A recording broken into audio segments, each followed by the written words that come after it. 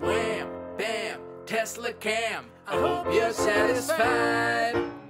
Eric was driving his Tesla Model S to work in Oldham County. He slammed on the brakes when traffic suddenly came to a stop, and the Toyota in front of him rear-ended another Toyota ahead of it. Eric also became involved in the pileup after he rear-ended the RAV4 in front of him, but the wreck wasn't over yet. A trucker swerved into Eric's lane and hit him from behind, pushing him into the vehicles in front of him. Eric isn't sure why the trucker didn't use the shoulder instead of swerving into a traffic lane. In total, 6 vehicles were involved in the collision, but the Tesla definitely took the brunt of the impact. Firefighters and paramedics responded first, followed by the police. Incredibly, nobody was hurt, but the damage done to the vehicles involved was severe. The Tesla was jammed between the semi-truck and the Jersey barrier, so the semi had to be moved sideways to extract the Tesla.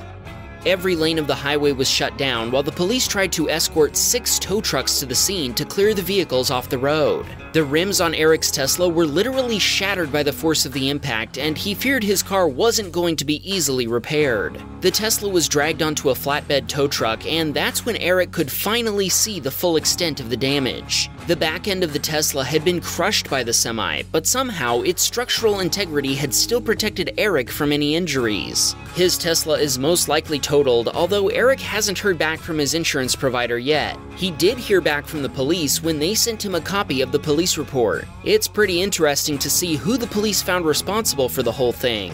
Do you think you know who the police found to be at fault? Post your guess in the comments and we'll reveal the answer at the end of the video. First, we've got more crazy videos to show you, so hold on tight.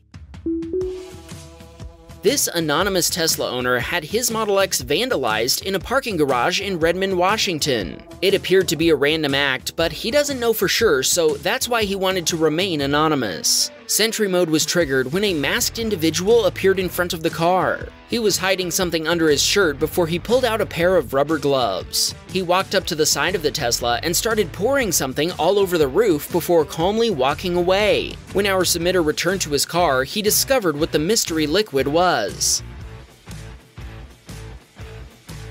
The vandal had poured a bucket of white paint all over his car, which then dripped down into the door seals. The Tesla owner contacted the police and building security and sent them copies of this video. The police took the matter seriously, but weren't able to identify the criminal from the video. Our submitter asked anyone who can identify this criminal to contact the Redmond police. Or you can send us a message and we'll pass the information along. Dan was driving down a highway in Scotts Valley, California. Traffic on the other side had been stopped for over an hour for a collision with a semi-truck. One truck driver had been waiting long enough and made a U-turn across the highway. Dan wasn't sure his car would stop in time, so he swerved to the left and threaded the needle. Like a glove? Miles was driving his Model Y in Champaign, Illinois. The road he was on split into 2 lanes up ahead, and the truck in front of him moved to the right while Miles kept cruising in the left lane. Miles assured us he had no previous interaction with this truck driver and had never seen it before, so he honestly wasn't paying much attention to it. The truck seemed to be smoking as the driver slowed down and allowed Miles to catch up. Once he did, the driver matched his speed, putting the 2 vehicles side by side. Up ahead, traffic in the left lane had slowed down, so Miles decided to back off and merge behind the truck so he could be in the lane that was moving faster. For some reason, the truck driver brake-checked Miles and kept slowing him down. Miles had no idea what was going on, so he returned to the left lane to go around him. Suddenly, the truck driver told Miles he thinks Miles is number 1. Wow, what a nice guy! He obviously felt strongly about this because he kept his finger up for a very long time while his truck huffed and puffed black smoke. What followed is one of the most intense staring competitions I've ever seen.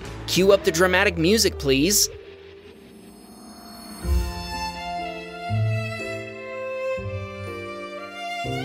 Wow, that was intense. After gazing wistfully into Miles' eyes, the truck driver gave one final salute before Miles sped away.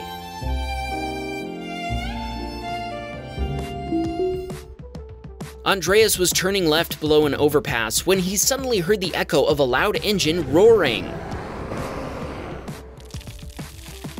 Phew, that was a close one. The roaring Andreas heard was actually from a Dodge Viper, whose driver had attempted a drift under the overpass. He almost hit Andreas, who told us he wasn't impressed by this maneuver, but he's glad his Tesla wasn't damaged by the Viper driver's mating display. Actually, one of our Patreon supporters, the Wolfric, noted on our private Discord server that this Viper is actually the higher-end ACR model. And disabling a Viper's traction control isn't recommended unless you really know what you're doing. We'll let you decide for yourself if you think this particular driver knew what he was doing. Kirby's wife was leaving a McDonald's drive-thru when a truck pulling a trailer stopped in front of her. She thought he might have been preparing for a complicated maneuver, so she stopped and left him plenty of room. Suddenly, the 78-year-old driver of a Toyota minivan slowly backed into the right rear door of the Tesla. I don't know why, but watching this video made me sad. When Kirby's wife spoke with the minivan driver, she said she never uses mirrors or backup cameras while reversing. She just backs up until her backup sensors start beeping, and this time, they never did. They filed an insurance claim, and the minivan driver admitted she was at fault. The car spent 3 weeks in a Tesla-approved shop where they replaced the door, which cost over $10,000 US. Nimbus was driving to work one morning when the Lexus driver in front of him suddenly braked hard for stopped traffic. Nimbus also hit the brakes and was able to stop in time. The driver of the Ford behind him also managed to stop just in time, but the Toyota driver behind him didn't. Thankfully for Nimbus, and for his Tesla, the Ford driver had steered to the right when braking, so when it was hit from behind by the Toyota, it was pushed out into the grass median instead of into the back of the Tesla. When traffic cleared up, Nimbus continued to work since the drivers appeared to be okay and determining fault in the collision wouldn't be very difficult. JC was driving down a highway in Bellflower, California. He was cruising in the carpool lane in the middle of the night when he suddenly saw the silhouette of an object in the middle of his lane. He'd encountered a wild couch on the highway. Thankfully, the lane on his right was clear and he was able to dodge around the couch. We've heard it's cozy in the carpool lane, but a couch in the highway is taking things just a bit too far. Jason, whose last name happens to be Couch, it's almost like we intentionally put these videos in an order that makes sense. Anyway, Jason was on his way to pick up his son after work. He was driving next to a truck, but something about it made him feel uneasy, so he decided to pass it. After he did, he heard a very low-tone noise, loud enough to be heard over his music, and watched this happen in his side view mirror. Jason couldn't stop as he needed to pick up his son, shout out to Caleb, but he did send a copy of his video to the San Antonio Police Department. It didn't look like any other vehicles were involved, and Jason didn't see anything on the news about it.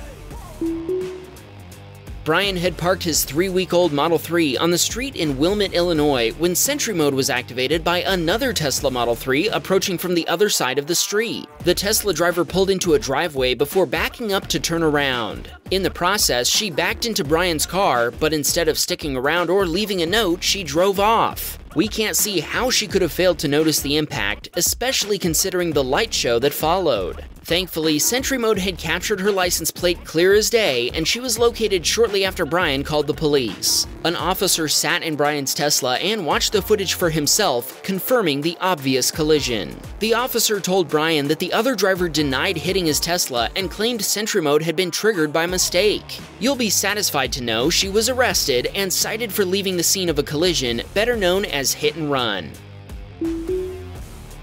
Nate and his wife were driving their Model Y on I-77 toward Charlotte to get it serviced at the Charlotte Tesla Service Center. Despite traffic moving pretty fast, about 80 miles per hour down a highway with a 70 mile per hour speed limit, they noticed a white Model 3 speeding past everyone else before pulling up behind and tailgating a car in the passing lane. Shortly after, Nate noticed a South Carolina Highway Patrol trooper approach and begin following the Model 3. About a minute passed before Nate saw them again, and this time the trooper's lights were on and the Model 3 was getting pulled over. About an hour later, they made it to the service center. Right after they'd parked, the same Model 3 pulled up behind them. In spite of their aggressive driving, Nate and his wife still beat them to the service center. I guess slow and steady wins the race after all.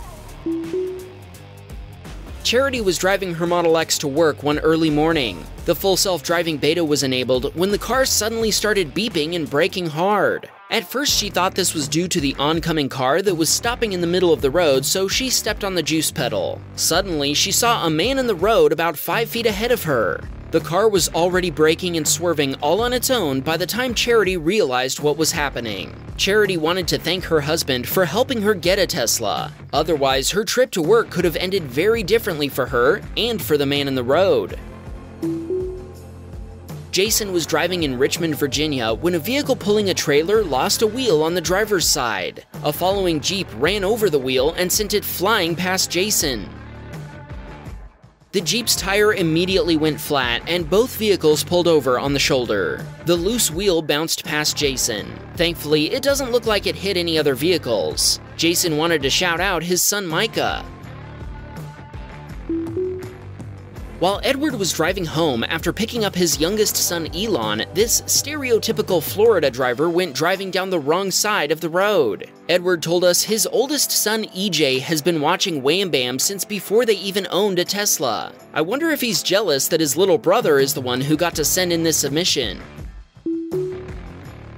Stu was driving on Route 22 in Branchburg, New Jersey when a parade of wrong-way drivers suddenly appeared right in front of him. This happened in the broad daylight of a clear day on a very straightforward stretch of roadway, so we have no idea how so many people made the same mistake. Thankfully, all of the wrong-way drivers seemed to bail out into the grass median before any collisions occurred. Stu's theory is that the 3 drivers were in a convoy together and the lead driver led the other 2 astray. If that's the case, they definitely need a new leader. Okay, detective, let's take a look at the police report from our first video, formerly referred to as the Kentucky Uniform Police Traffic Collision Report narrative. First, we need to clarify what all these units in the report mean. Unit 1 is the Toyota RAV4 that was in front of Eric. Unit 2 is the Toyota Avalon that the RAV4 rear-ended. Unit 3 is Eric's Tesla Model S. Unit 4 is the Freightliner Columbia 120, the semi-truck that rear-ended Eric's Tesla. Unit 5 is an Acura MDX. And Unit 6 is a Ford Transit van. Okay, here's how the police recorded the event. Unit 2 was slowing in heavily congested traffic on I-71 southbound after exit 14. Unit 2 slowed to a stop and was struck by Unit 1, who was following Unit 2 in traffic. Unit 3 was following Unit 1 and struck Unit 1 after Unit 1 became stopped in the roadway. Units 1, 2, and 3 were all traveling in the left-hand lane. Unit 4, semi-tractor and trailer, swerved into left-hand lane to avoid slowing traffic and struck Unit 3, pushing Unit 3 into Unit 1 for a second collision between the 2 units. Unit 4, after striking Unit 3 in a sideswiping manner, also struck Unit 1. In the course of swerving into left-hand lane, Unit 4 collided against Unit 5, who was traveling in the left-hand lane. Unit 5 was caught between Unit 4 and a concrete barrier. Unit 6 was traveling behind Unit 5 and collided with Unit 5 when Unit 5 was struck and stopped in the left-hand lane. End of report. Did you get all that? When all was said and done, the police found the driver of Unit 1, the Toyota RAV4 that Eric had hit, at fault for the whole thing. The RAV4 driver was cited for following too closely. No other drivers were found responsible or cited for any infractions. Well, how'd you do? Did you guess correctly, or do you think the cops got it wrong? EJ, just ask your dad to drive you around Florida a little more. It shouldn't take long for you to capture some crazy drivers. If you missed our Worst Drivers of Florida video on the Wham Bam Dashcam channel, we put a link to it over here. We know you don't like being told what to do, so don't click on the link. We're sure you don't want to see how bad Florida drivers can be.